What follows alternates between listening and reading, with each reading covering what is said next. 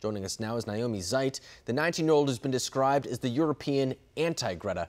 Naomi, thank you very much for joining us tonight. So I just want to start off in asking you, how did you get into politics and why at this time?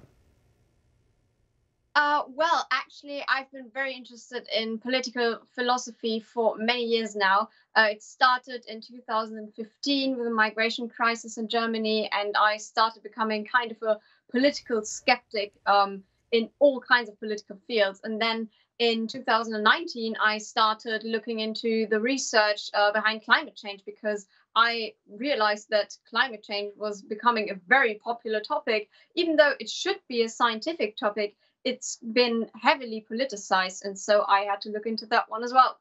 And you're right, it has been very much so heavily politicized. And of course, the Greta that I was referring to in your introduction is Greta Thunberg. She's someone who has very much so made that topic a political one. And it's one that we're having all over the world, especially here in the U.S. I mean, it's something that very progressives and those on the more left part of the Democratic Party kind of use as almost a rallying cry, something that they say needs to be addressed right now. Otherwise, it may be too late. What is your kind of counter to those people, or what is your message to them who kind of use that as kind of a rallying cry for voters? I think that's just awful because most of the people who talk about climate change don't actually know what they are talking about. Those people are celebrities, politicians, or a young girl who has never really looked into the science or the economic implications of what she is advocating for. And so what we really need to start doing is becoming scientific skeptics again, and to allow people on both sides, not just anyone, but scientists, to have proper discussions again.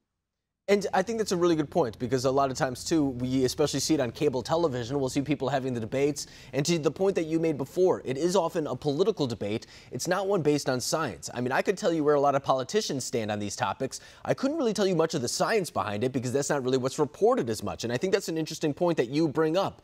So acknowledging that point, too, of how they deal with the green issues both in Europe and the United States, how would you respond to the way that they cover it? Do you think that they're misplaced in the way they do so, or do you think that they do have some things correct?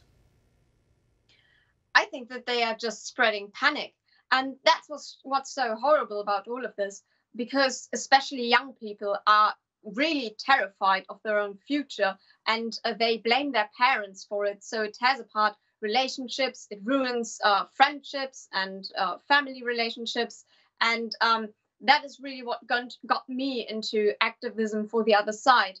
And I want to spread hope again and show people that actually I think we are not destroying the planet with CO2 emissions. And I think that there is no causal relationship at all between rapid and irreversible catastrophic warming in the atmosphere and CO2 emissions. And, you know, a lot of people, too, especially those who are a little bit older, always look at the younger generation and say, you'll learn someday, or something along those lines. You know, I'm sure you've heard it before. It's sometimes comes off as a little condescending, if I'm going to be honest. But I think that the younger generation, actually, to your point that you were saying, does have a lot of hope. I mean, we already see that they care about each other, that they're very passionate about politics, about certain issues as well. And we do see a lot of young women like yourself coming out and kind of speaking truth to power, kind of bringing different perspectives in. And I think that is so important to have those type of debates. So I want to let you kind of respond to maybe some of your critics, or just talk to young people across the country in general about what your response is to the political climate among young people. If you want to go out and protest for something that you truly believe in, then that's awesome, and I completely support you. But please make sure to do your research beforehand and really know what you're talking about. I don't have a problem with Fridays for Future and Greta Thunberg, and that's why I don't label myself the anti-Greta. I want people to become scientific skeptics and even challenge me and my views and continue doing their own research. That is important, that we start having proper discussions and debates again, and that we let everyone talk about their own views and what they find out. I don't think you can say it any better than that. Naomi Seibt, thank you very much for joining us, and thank you for all the work that you're doing on this issue.